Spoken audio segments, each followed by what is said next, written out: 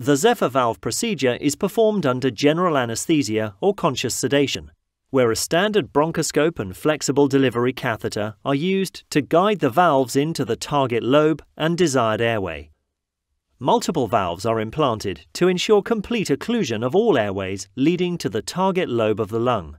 Valves may be placed at the lobar, segmental or subsegmental levels, dependent on the airway anatomy.